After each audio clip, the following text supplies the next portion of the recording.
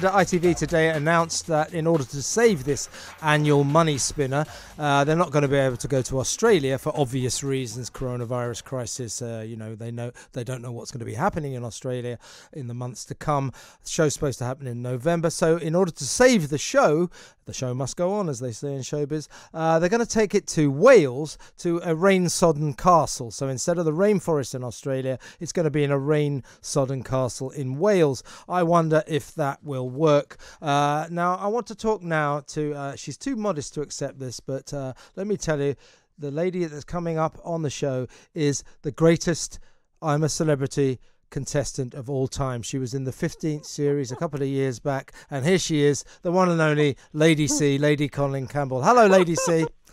I love you, my dear. I love you. Thank you for that compliment. I mean it. That was, because I used to be a TV critic, so I used to watch this show every year. I had to watch every second. It wasn't always a pleasure. Some of the years, it was an absolute dirge. Your year, I was entertained from start to finish. Thank you.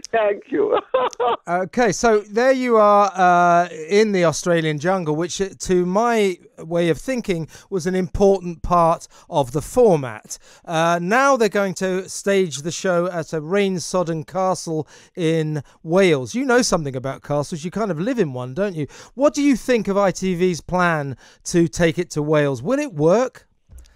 Well, I have to tell you, I think it's going to add a level of torment that is going to make it unbearable for the people who are participating in the show. Because you see, at least when we were in the Australian jungle, it was nice and warm. And it rained occasionally, although it was a rainforest, yep. But it didn't rain that often. I mean, it wasn't like England or Wales or Scotland in winter. So I think it's going to be absolute hell on earth for the people. Do you know what? I've forgotten that. Of course, it's going to be in November, isn't it? So it's going to be freezing as well as probably very wet. And so when you were in the jungle, as you say, at least the warmth, the clement weather kind of helped you get through that ordeal. So these people in freezing conditions, in the pouring rain, in some old falling down castle in Wales, are going to starve, hate each other. It's going to be hell for them, isn't it? It's going to be a whole other level of torment. I tell you, a sadist couldn't have come up with a better scenario. So part of the what they call the bush tucker trials and all that, a lot of these creatures that they use to put on people's heads, and they're very much sort of tropical forest insects and tropical forest creatures. They're not going to have those in Wales, are they? What do you think they're going to put on their heads, like spiders or something? Well, I've got news for you. All of those things are created by the production team because they have to be sterile and they can't have germs and all the rest of it. So the rats and the spiders and the cockroaches, they are all bred by the team. I mean, it's a wonderfully sophisticated, very slick operation. There are 600 people per DM on site doing the whole thing. So I think they will be able to come up with all sorts of other, whether it's rats or cockroaches, they'll be able to come up with stuff like that. But I think it's going to make it really much more uncomfortable. And what to me is interesting is how the heck are they going to get all those towers that are maybe 100 feet? They're going to have to build them all. Yeah. In England, we have things like English heritage, saying you can't do X, you can't do Y. It's going to be really interesting to see how they get around the restrictions as well. But I would imagine that they are going to throw a whole load of money at it, and they will succeed. who knows? Maybe this will be the format for the future. Well, do you know what, Lady C? That's a really interesting point, because while we have our doubts about whether or not the Welsh production will work, if it does, and it's a hit and they get big audiences, ITV are going to go, tell you what, let's not waste our money going to Australia again. So we may be faced with the very grim prospect of I'm a celebrity king of the castle in Wales forevermore. Yes, well, as long as they don't try to make me the queen of their castle, I'm fine. I'm happy being the queen of my own castle, thank you very much. Yeah. How much would they have to pay you to go down to Wales? Because I wouldn't mind betting they might not knock on your door. Well, if they wanted Castle Goring, I am offering it for 200,000 per week. There you go. I'll give them a real bargain. Yeah. So what do you call it when you went on the show in the last time? You got your nice fat fee, but that was to help you renovate your castle, Goring Castle down in Sussex, isn't it? And I called it whoring for Goring. That's it, whoring for Goring. To say that? It's after 9 o'clock. I'm allowed to say that, am I not? Oh, yeah, no, you certainly can. Would you, if they wanted you to be a contestant in Wales, as I say, I wouldn't put it past them. Presumably, you want a lot of money. Well, of course, darling, of course. A girl needs to be rewarded for her endeavours, don't you think? Oh, very much so. It's always been my policy. I've always found that, actually. So yes, you might consider it though if the price was right. Absolutely, I'm always open to any suggestion as long as the price is right. You're my kind of girl. Do you watch much telly, Lady C? No, I don't actually. I'm so busy between writing my books and running the castle and my social life. I look at very little television, I'm afraid. What I do look at, I always look at catch-up at 1 o'clock in the morning. Okay, and what have you seen recently? Well, I haven't seen anything recently. You haven't been catching up with anything, have you? No.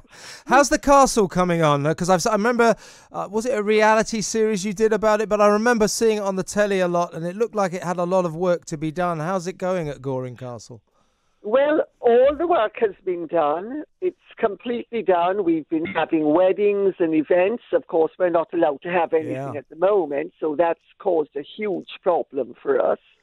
But no, everything is fine. I mean, you couldn't have chosen a better place to have lockdown than Castle Goring. You know, it's set in its own park. It's beautiful. And, I mean, it's been absolute heaven on earth, I've got to tell you. My son, Misha, has been here with me. I had a young friend from Croatia who got trapped at our house in London. There's worse places to get trapped, I suppose.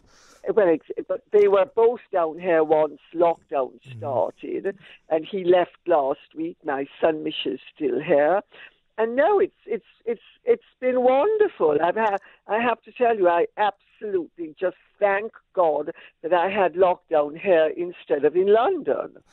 Yeah, well, I'm glad you had a great lockdown, and certainly from what I remember of Goring Castle, it does look like a lovely place to spend the lockdown.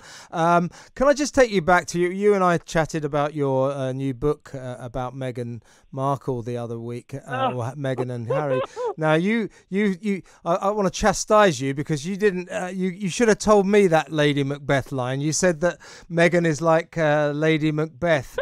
Please explain. Well, she really is, you know.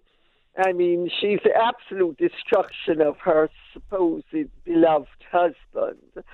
And, I mean, you know, it's also like, do you remember, did you study Othello in school? I did, yeah. And at university, yeah. It's again like, you know, she's like Iago dripping poison in Othello's air, setting him up to destroy Desdemona. I mean, she is a piece of work, as several people told me, to whom I spoke in Hollywood, who have known her forever.